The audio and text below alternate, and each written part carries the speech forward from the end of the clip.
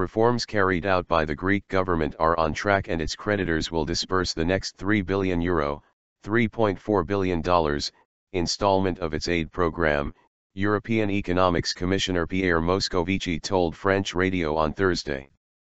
Greece has done a certain number of reforms, and we are going to give them money, €3 billion in all, Moscovici told Europe 1 Radio. And in the course of November, December, we will deal with the issue of the recapitalization of Greek banks and Greek debt, he said. The Greek situation is on track as long as everyone plays their part, which means carrying on with reforms for the Greek government, and having a constructive attitude for its partners, Moscovici added.